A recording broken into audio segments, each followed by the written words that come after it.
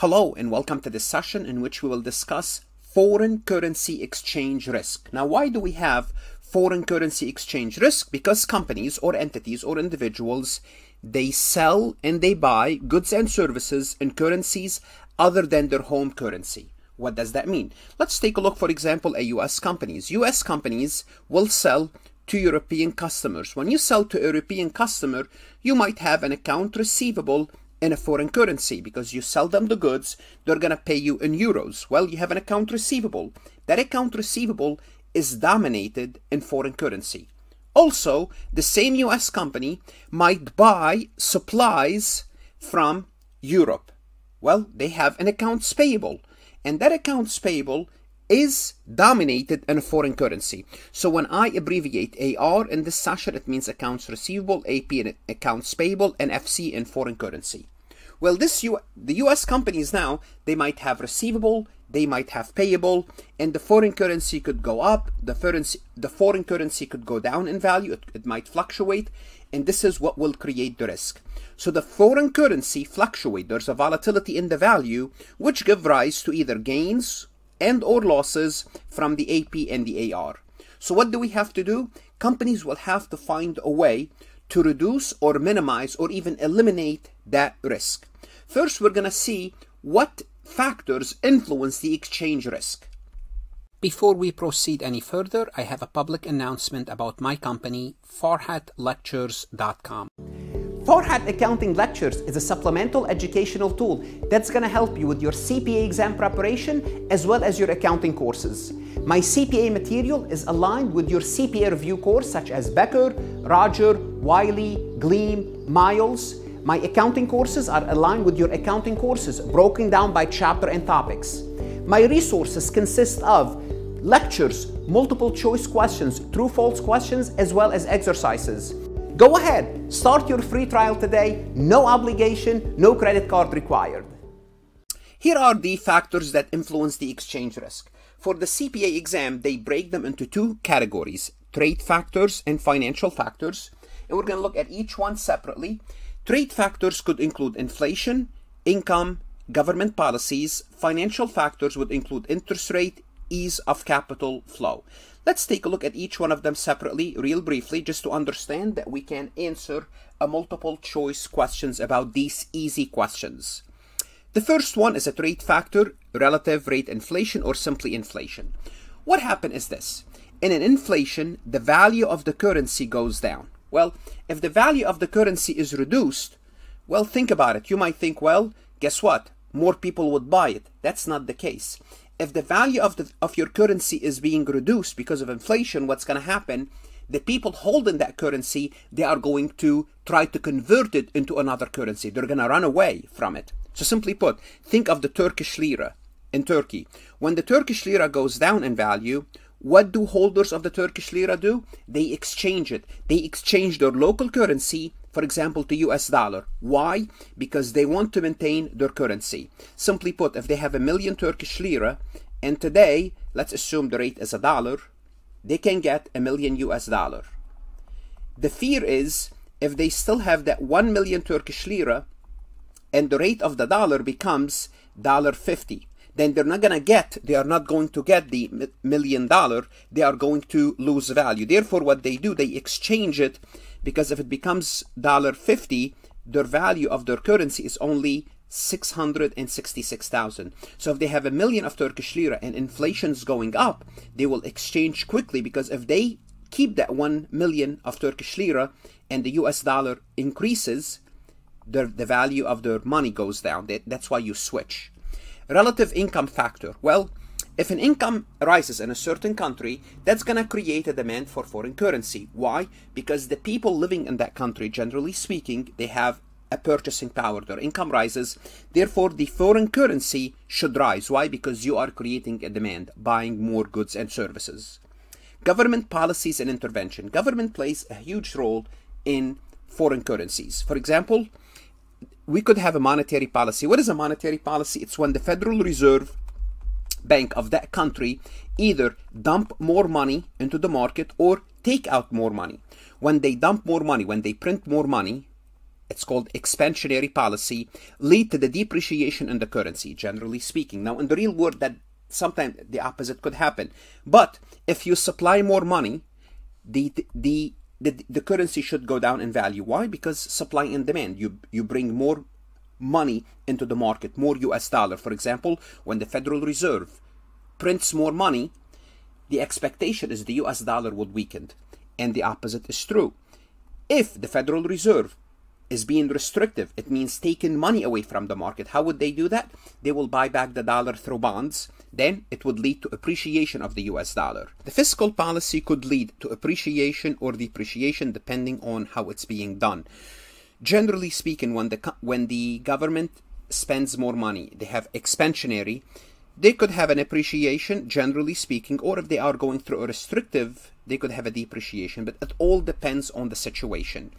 Also, the governments could set a fixed exchange rate where they control the exchange rate.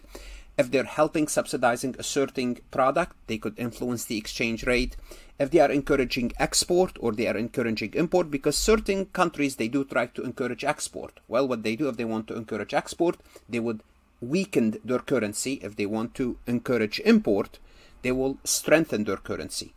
The government could also place trade barrier, which is basically not allowing foreign product to come in or make it costly to bring in foreign product, which would reduce the demand for the foreign currency. So the government could intervene and make those changes or influence the exchange rate.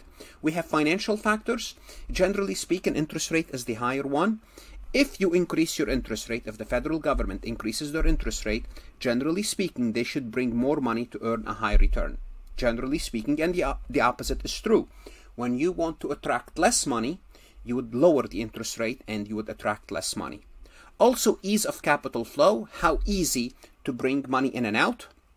Generally speaking, the currency should rise if there's an ease of movement in and out without any restriction. Why? Because the currency would be considered less risky, which should be considered a safe haven. That's why it's less risky. It should appreciate because less risk is better. That's the general concept. Now let's start with a simple example to illustrate the concept how exchange risk is being utilized. So let's assume we have Adam International Inc., a US-based company, and Adam buys raw material from Canada. So they buy from a Canadian supplier. The current exposure is 1 million Canadian dollar. So right now, Adam Company will have an AP of $1 million, and that AP is denominated in Canadian dollar. And it's due in 60 days from now. Today, the spot rate is 1.35. So simply put, if Adam today decided to pay this bill, so we'll take 1 million divided by 1.35, and Adam will have to pay $740,740. This is how we compute this. 1 million divided by 1.35 to satisfy this obligation. But this obligation is not due today. Adam will have 90 days to pay. So here's what could happen. Adam could fear, and that could happen, that the Canadian dollar might strengthen and expected it to be $1 to 120 Canadian in the next 60 days. What can Adam do? Well, let's assume Adam fear are realized. If Adam fear are realized, what's going to happen is this. Adam, if they want to buy the 1 million Canadian, 1 million divided by 1.2, Adam will have to pay $883,333. Why? Because Adam will have to take the $1 million Canadian divided by 1.2, because I can only now buy 1.2 with my dollar, not $1.35. So the Canadian dollar strengthened, it means the US dollar weakened. So what happened, Adam can lose $92,593, because right now, if Adam can buy the currency now, but Adam may not be able to buy the currency now. And if he waits, and indeed the Canadian currency strengthened. How does it strengthen? The US dollar was able to buy you $1.35. The expectation is the US dollar would only buy you $1.20. Now also, the opposite could happen. Rather than strengthening, the US currency could weaken further, but that's not my risk. If it weakened, Adam will be happy if it weakened further. For example, if the US dollar start to buy you $1.50 Canadian, Adam is happy because Adam will have an accounts payable to pay. So what I want you to do is copy this data down, because we're going to be using this example as I am illustrating various scenarios. So we have a US company, Adam Company. They have an accounts payable for $1 million for a Canadian supplier. Now, what are my risk exposure? Let's look real quick. If you are an exporter, it means you are selling. When you are selling, you have an account receivable. Account receivable is an asset. Well, when you have an account receivable denominated in a foreign currency, you have an asset. Well, think about it. Do you want your asset to weaken or strengthen? You want your asset to strengthen. Therefore, if you have an account receivable, your risk is the foreign currency weakening. Simply put, you want the foreign currency to strengthen. Why? Because you are expecting to receive money in that foreign currency. It's the opposite of the previous example. In the previous example, Adam was an importer. Adam was buying from Canada.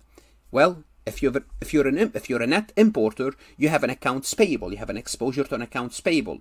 Your risk now is the foreign currency is strengthening. Your risk is the Canadian dollar strengthened. That's your risk. Well, if the Canadian dollar weakened, that's good if you're an importer. So this is a summary. Now let's look at various exposures, dig a little bit more into the risks. So we're thinking about a US company versus Europe. So the home currency is the US dollar, and think of it, the foreign currency is European. Now, if the domestic currency appreciates, so if the US dollar goes up, it's going to benefit any US company buying stuff from Europe. So it will benefit my IP. If the US currency goes up, it will benefit my accounts payable. Why? Because I can buy more of the foreign currency. With the same token, it becomes more expensive for European to buy US goods. So if you're an exporter, it's going to hurt you. Why? Because it's going to be more expensive for them to buy your goods. With the same token, if the domestic currency appreciate, I just told you, it's going to harm my account receivable. Why? Because less people will buy my goods because my goods are more expensive.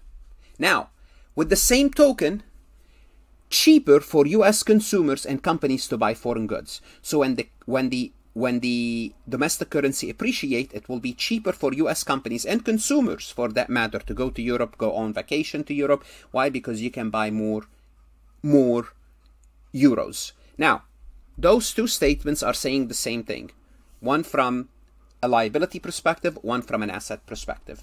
Now, if the domestic currency depreciates, so if the US dollar weakened, as an exporter, it benefits my account receivable. I'm going to be happy if I'm an exporter, net exporter.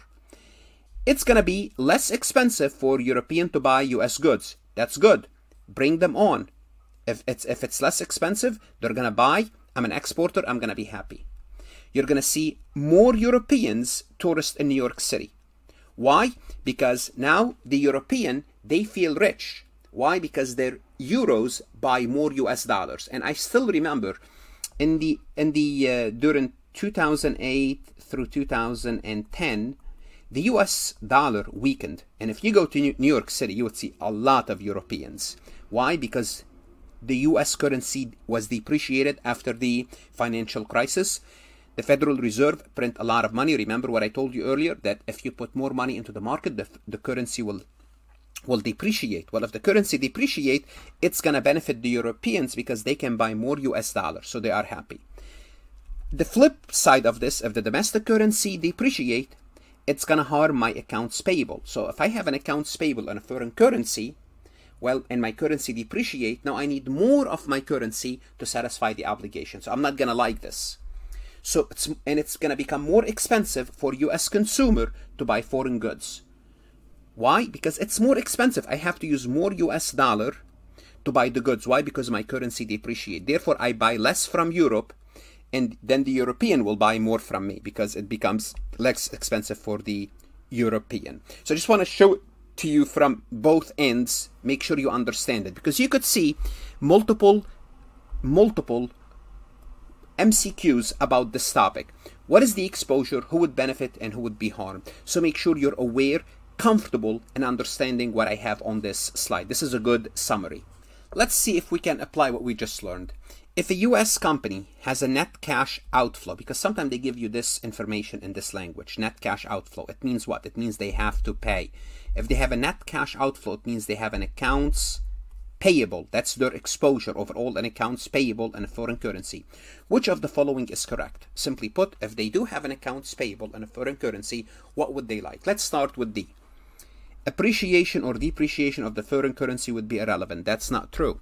Depreciation or appreciation will be relevant if you have an exposure to a foreign currency. So this is an easy elimination. The US company would suffer a loss from a decrease in the value of the foreign currency. Well, if the foreign currency goes down, are they going to be happy or not happy? Well, guess what? If the foreign currency goes down, they will not suffer a loss. They will enjoy a gain. Why? Because they have to pay that in a foreign currency. Therefore, the US company would benefit from a decrease in the value of the foreign currency, not suffer. Why? Because they have to exchange their money into that foreign currency. That's out. The US company would benefit from an increase in the value of the foreign currency. No, the US company would suffer from an increase. If it becomes more expensive, they're going to have to use more US dollar. Well, by the process of elimination, we have A is the answer. The US company would benefit from a drop in the value of the foreign currency. Yes, they want the foreign currency to weaken. Why? Because they have to buy their currency. Well, if their currency is weakened, they will need to put out less money. In the next session, we would look at how to mitigate the foreign currency risk. If you have a net cash outflow, a net cash inflow, an AP exposure, an AR exposure, what instrument do we need? What should you do now? Go to Farhat Lectures and look at additional MCQs, multiple choice, true, false. That's going to help you understand this topic, because in the next session, we would look at your exposure and how to mitigate, how to reduce the risk of that exposure. Good luck, study hard. This concept is important on the CPA exam.